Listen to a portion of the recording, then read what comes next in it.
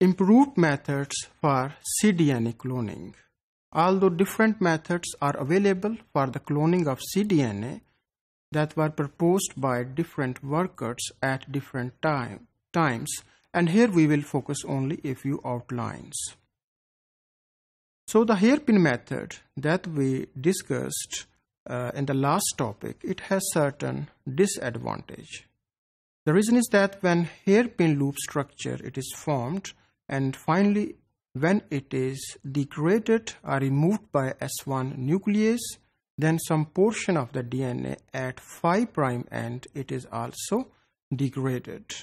So because of this reason, this method has been superseded by other techniques, and where we can direct the synthesis of second strand in a separate reaction. It will be cleared by this diagram. So in this diagram, that showed the improved method for cDNA cloning, and it was developed by Land and co-workers in 1981, whereas the Maniatis method was in mid-1970s, and it is an improvement over that traditional hairpin loop method. So here, messenger RNA, usually it contains adenine residue stretch at 3' end. Then it can be subjected to enzyme reverse transcriptase and 4-DNTPs, so that first DNA strand it is being synthesized here. So this is the messenger RNA that acts as a template for the synthesis of the first strand of the cDNA. Then in the next step, this cDNA it is subjected to terminal transferase in the presence of cytosine residues. Now it will add cytosine residues at 3' end of the cDNA. Now these two strands, they are treated with alkaline sucrose gradient, and it will result in the hydrolysis of the RNA, and it will also recover the full-length cDNA. So alkali will remove the messenger RNA. Now we have a separate strand of cDNA. Now it will be used in a separate reaction to direct the synthesis of the second strand. So onward, when first strand it is being synthesized, then it is provided with guanine residues, and it will result in the second strand biosynthesis. So after the synthesis of duplex cDNA, now it is ready to insert into a suitable vector by homopolymeric tailing. Sometimes it is advantageous if the insertion of the cDNA it is correctly, so orientation if it is correct. So for this purpose, another type of strategies have been developed that are based on hairpin method. So traditional hairpin method have also been used to insert the cDNA in correct orientation. So for this purpose, synthetic linkers have also been used with cDNA. For example, this diagram, it is another method for directional cDNA cloning. So like the usual hairpin method, again the messenger RNA, it contains polyadenylated residues at 3' end, and thymine primer it is used, as we discussed number of times, to direct the synthesis of the first strand of cDNA. After that, DNA polymerase Glano fragment it is used, and if you remember, this DNA polymerase it lacks 5' to 3' exonuclease activity. So again, this hairpin-like structure it is used to direct the synthesis of second DNA strand.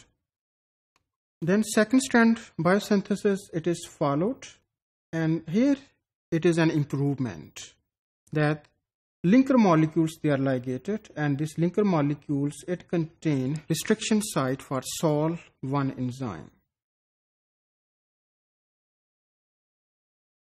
So linker molecules are added at right side, and that contain the Sol1 restriction site. And then the left side are 5' and they are digested with S1 nuclease, and then again provided with DNA polymerase klanu fragment in the presence of all 4 DNTPs. And we have a duplex cDNA that contain linkers with restriction site for Sol1 enzyme. After that, this duplex cDNA, it is again provided with or ligated with a linkers that contain EcoR1 site. So on the left side are 5' and linker molecules they are added, either on the right side or the left side.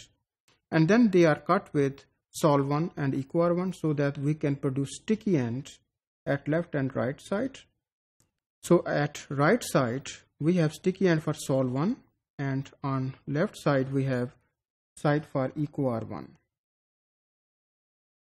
And then it is inserted into a vector that is being fragmented with Sol1 and EcoR1. So ligation it is there, and after ligation it is used to transform suitable host organism.